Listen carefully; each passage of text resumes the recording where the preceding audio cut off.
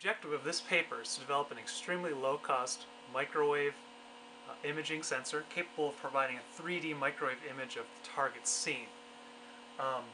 As it is today, you can buy a less than $10 microwave radar device, but it only provides you range, Doppler, and time. It cannot provide you time, angle. It does not provide a 3D solution. This limits the use of radar sensors in modern low-cost technologies such as unmanned aerial vehicles, or unmanned vehicles of all types. Other things such as self-driving cars, things like putting these in gaming devices. All sorts of consumer devices could benefit from an extremely low-cost three-dimensional radar system, and that's what the Pinhole camera is. Okay, so here we have a microwave pinhole camera. So what you're looking at right now is the aperture of the pinhole camera. It's a hole about 4 3/4 inch diameter, and it's cut into this aluminized sheet. And if you look over here, we have the this is the receive element. It's about as isotropic as you can get. Just cut the end off of a waveguide. This is a WR90 section of waveguide. So this thing's operating at 10 gigahertz. Here's an absorber that's around the waveguide itself to reduce multipath. Down here you have the elevation drive. This is rather the y-axis drive.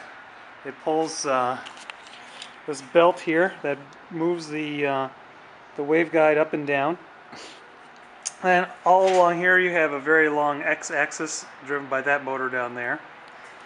And then over here you have the radar back end I like to use for everything. Down at the very bottom is the Yig oscillator chirping 5 gigahertz centered around 10. So this camera also provides time of flight information. Above that you have the radar control chassis. It's now controlling 2 axes. Then you have a trigger oscillator, and you have a lab view with a PCI 6014 data acquisition card. And right now it's running and providing the time of flight information, time of flight and amplitude between the microwave source, which is on the other side of that screen, and the waveguide probe. Alright, so here we are on the other side of the pinhole, and this is the microwave source. This is one of the wideband FMCW radar devices I've created. In this case I'm just using an open-ended waveguide as the source. And here's the rest of the radar. The receiver on the other side of the aperture actually feeds right into here, and it's correlated with the frequency mixer amplified with the video amp and then fed back to the radar control chassis. So this is where the de-chirping occurs and the emission occurs here. And then here's a target. This is a cylinder, 6-inch diameter.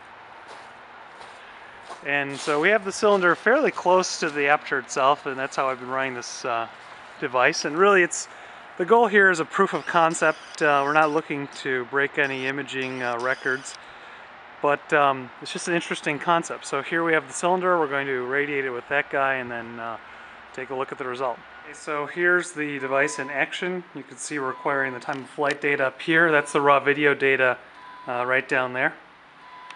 And then here's the y-axis coming down now. So it'll come down. X will move over. There it goes. And it'll scan. It's going at 1-inch increments, both X and Y.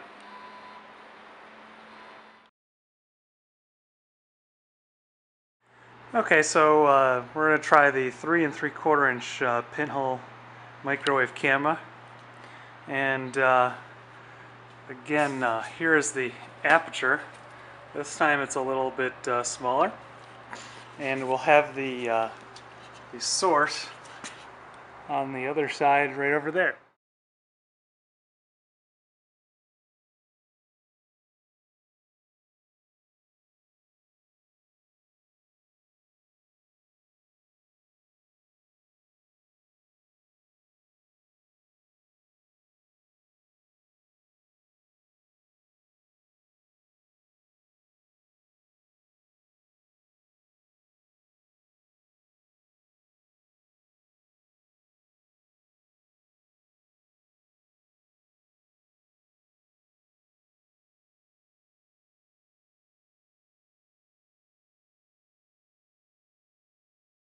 as you can see here, there's a lot more shielding on this side of the camera. So, okay, so here we've added, we put the radar or the emitter off to the side. We have 3 little 4-inch pipes, and then added additional shielding for the camera. So.